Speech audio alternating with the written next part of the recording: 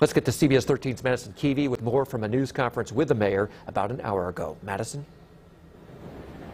Thoughts and prayers are not enough. Those were some of the first words spoken today by Sacramento's Mayor Steinberg. He, of course, said that the families of those impacted did deserve that, but that we as a community have to do more. Again, these are all his words. He called gun violence a sickness, and it's not just a Sacramento problem. He made sure to make that very clear. He said this is a problem that is impacting everyone all over the country. And now, with all eyes on Sacramento, he says it's now the city's time to act, get some answers here. Of course, very emotional from council members and the mayor as well, just of the scope of the crime scene. They didn't really give an update at all about the investigation. They put that towards Sacramento Police Department. This press conference was mostly to get messages out to the public that they are going to do what they can, of course, to make the city safer. He was asked directly if he thought Sacramento was safe. He said he thought it was.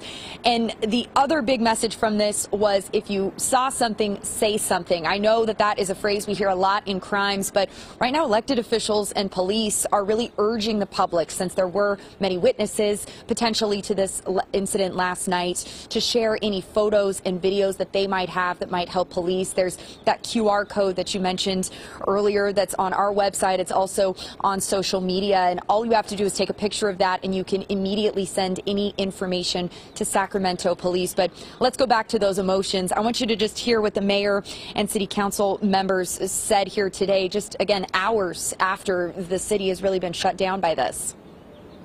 Thoughts and prayers, of course, are appropriate for the victims and their families, and the people who are still who are fighting for their lives now in the hospital. But thoughts and prayers are not nearly enough. We must do more as a city, as a state, and as a nation.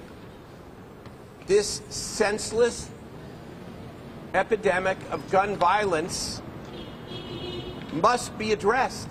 But enough is enough. Enough is enough. And I will travel anywhere I need to travel, and I will talk to whoever I need to talk to get these guns off these streets and to give our youth what they need so that they can be successful and that they don't get shot down on K Street when they're out trying to have a good time.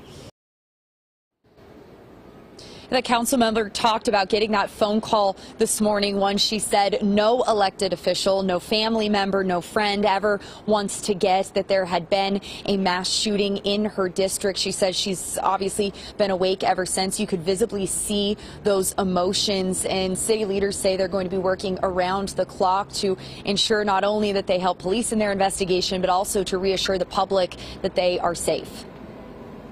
I know questions were asked at that news conference about the safety of Sacramento. The mayor asked, like, hey, where was law enforcement last night? Did we have enough people down there? And the mayor seemed to indicate there's nothing you can do to prevent a shooting like this, which is alarming. But in another breath, he said the city is safe. What other questions were asked there at that news conference? Yeah, right. I mean, that was the big one. Last night there were a lot of events going on, a big concert at Golden One Center, and you know, the mayor was asked if he was afraid that this might deter other performers or big groups that flock to Sacramento to come here. He said he was not worried about that, that this was one of those events that you can't predict, as you said. He was also asked by a community activist if the city was going to be working with the victims, those 6 victims and their families, to pay for any funeral services.